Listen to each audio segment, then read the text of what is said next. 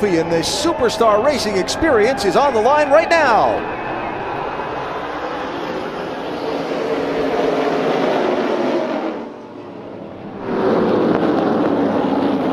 Doug, a nice smooth start into one, didn't push up too far, kept his momentum up. Tony Stewart slides through into second. That'll put a lot of pressure on Coby. There's Tony Kanaan with a spot on the bottom of 3 and 4 in the 48, the magenta car. And that white car on the outside, that's Greg Biffle now. Not in the gold car anymore. That's the backup car. That's the Biff trying to make some progress on the outside. Look at him go. Couple spots further up than that, you've got Marco Andretti in 6th place already. He came through. I didn't see the whole move, but in 3 and 4, he got past a couple of cars. He's moved up 3 spots already. There is Marco. Off to a good start in this main event. Nobody's off to a better start than Greg Biffle, though. Right behind him, Biffle just underneath Bobby Labonte. So Greg Biffle picks up another spot, and that puts him into 7th place. Biffle now inside of Marco Andretti. Everybody giving each other room at this point in time. Biffle looks good. Somebody's going to complain about this tire situation. I was just thinking about that. Oh, spin! Contact for 3rd place, and around into the wall is Michael Waltrip. He and I believe it was Ernie Francis made contact, and we are under caution 4 laps in. Come on, Ernie, there was still a little bit of room down there. You weren't in the grass. It doesn't take much, though. When you're running on the edge of the grip, especially at that point in the corner and you get the car loaded, I mean, it's very easy. Just one little nudge can spin you out.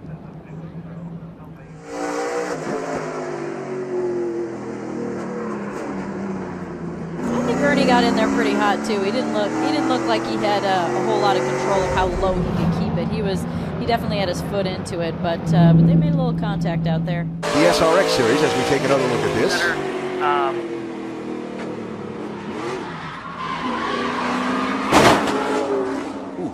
I mean, it hit hard enough. Yeah. So here we go. Here they come. Green flag.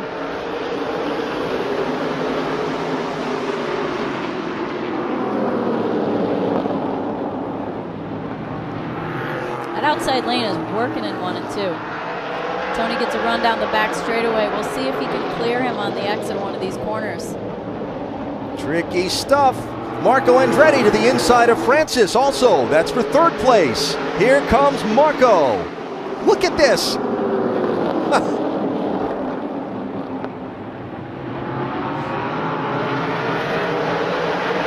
Bill Elliott is pulled off the track back onto the pit lane in his car. This for the lead. Doug Coby inside. Tony Stewart outside.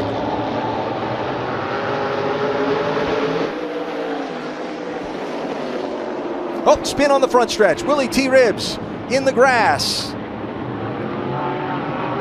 Hang on, he's got it under control. We'll stay under green. I thought he was 3 wide for the lead. Marco Andretti to the bottom of both Stewart and Coby. Here comes Biffle to the inside of Stewart for 2nd. Marco and Biff on the move. So Marco Andretti to the race lead in our main event, up 8 positions since the start. Marco not running the full series of IndyCar racing this year for the first time after 15 straight seasons. Said he wanted to be out of his comfort zone. Well, he looked pretty comfortable making this move.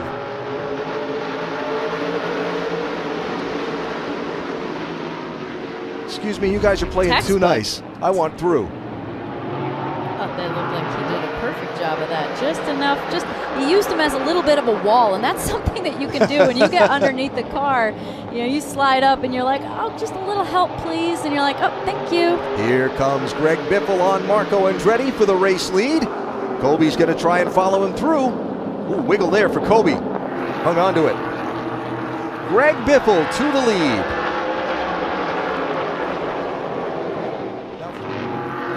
Orange car Stewart, black car Andretti. Marco has to get out of the gas. He's going to lose a couple spots.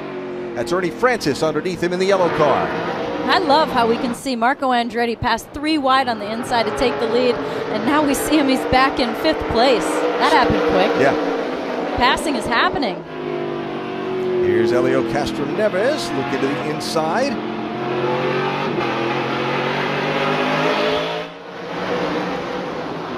Well, once he got the lead, Biffle has not gotten away from Doug Coby.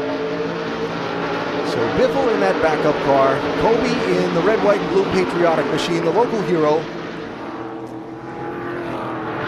He's right up to the bumper there. And then on the other side, Biffle's like, okay, I got the lead. Now I'll just run just fast enough to stay in front of him. That could very well be happening too. Just fast enough. He's able to set the pace. Yep. It's always harder to pass than be in the lead. Control the race. That was Doug Coby's phrase. Boy, look at him take the low run off 2 for the race lead.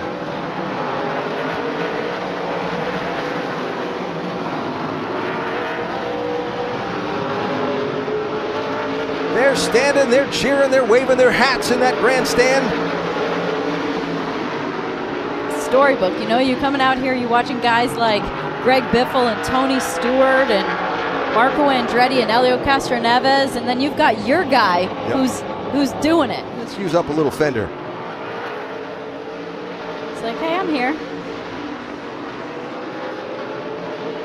It's harder than you think to know the boundary of your car, just to that very perfect degree.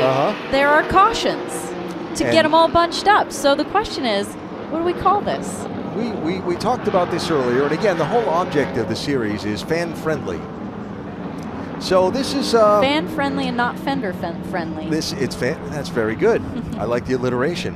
We'll decide what we're going to call it in a minute, but either way, it's a yellow flag to bunch the field up, and we get a look at Doug Coby and Greg Biffle under caution number 2. Face cars off. Here we go. Back racing just shy of halfway in our main event. Doug Coby to the inside, red, white, and blue car. Greg Biffle to the outside. Tony Stewart's in the orange machine. And that is Helio Castroneves in that patched up red car who just went through into 4th place. Well, just for a minute. Andretti through. Castroneves getting knocked around. Here's Biffle outside for the race lead.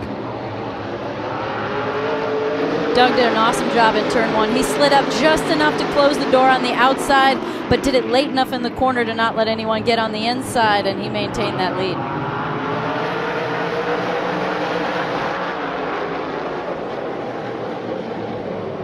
Now look at Biffle roll that car in there. Brad's right. He's looking sporty.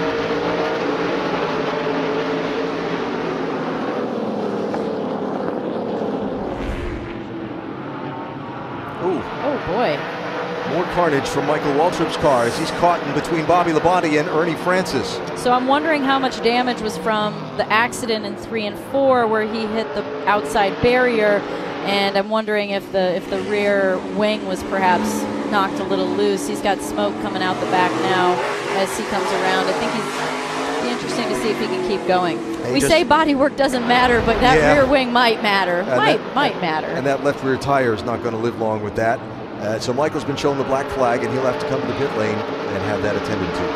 There's a lot of pressure, and I can associate with that too, in just a sense of getting into a new car and having that pressure. People ask me, do you want to get back in a car? And I'm like, no. And you know what? Sometimes there's more downside. So I think this is awesome to see Marco in stepping outside of that comfort zone, driving a car that he is definitely not familiar with driving, and doing a great job. He's in 4th place. He's running up on Tony Stewart right now, and nobody has more experience in a race car than Tony Stewart. I think he was really fast in practice. Really fast in practice yesterday was what I was saying. But looks like he just caused a little bit of a caution. Caution behind you. Caution behind you. Get a replay, but he was inside of Marco into turn 3. And here it is from our awesome drone. How hard did he get hit, and how hard did he get the barrier, if at all?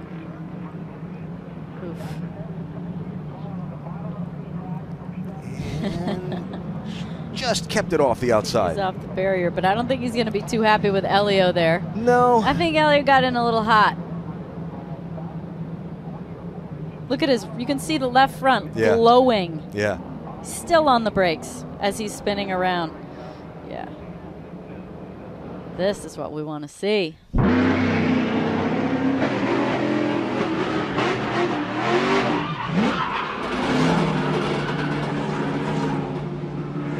Oh, this would be a good look. This is Elio Castroneves with a visor cam.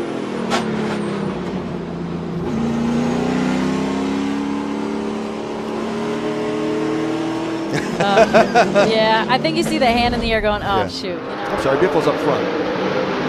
That's Paul Tracy in the lime green car. All right, who gets the edge here?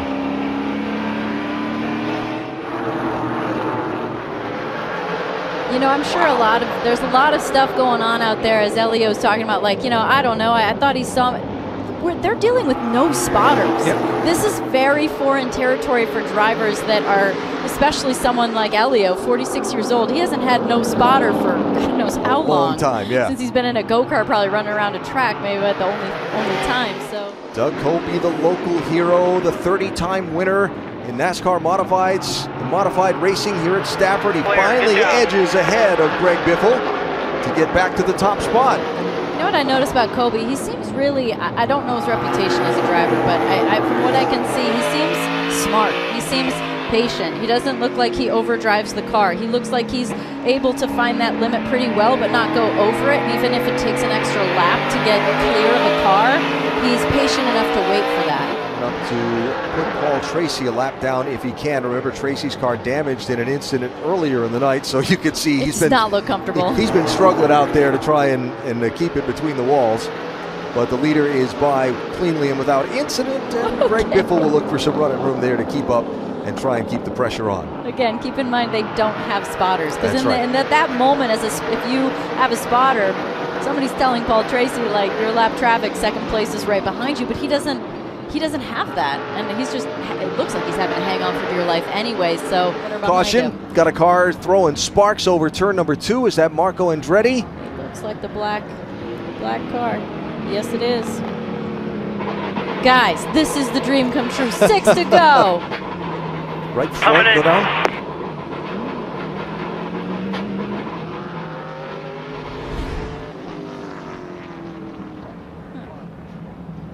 Blew a tire? Yeah, well, something went down. He had some bodywork damage just behind that right front. You see where it's flapped back there, right where it says Camping World? Yep. That's been flat back the whole time. I don't know if that's any part of what could have been going on underneath, or if perhaps, I mean, there's a lot of bodywork damage on the front. I don't know if he caught the wall earlier that we, you know, a few laps earlier that we didn't see, but. Oh, look, that tire's locked up.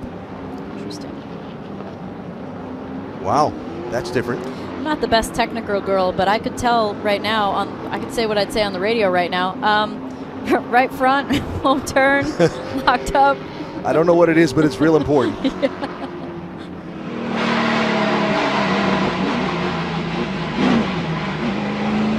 Right to the rim. Possibility that with some of that damage on the right front, the brake cooling was affected, and there's all kinds of things that could have happened. Ace car is off. Coby inside, Biffle outside. Stewart, Labonte, row number 2. Fans on their feet. Here we go.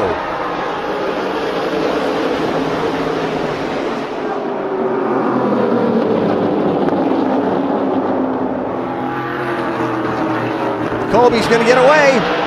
Stewart couldn't stay underneath Biffle.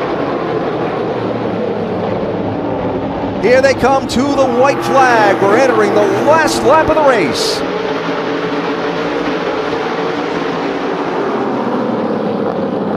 This is where you just kind of forget where the brake zone is, and you go, oh well. Sail it in and see. Come on. What a dream come true. These fans are going to go bananas. Their local track hero is going to beat the superstars tonight. Doug Coby wins at Stafford. Oh, yeah! Listen to the fans just loving their guy. Oh! He slipped on the flag.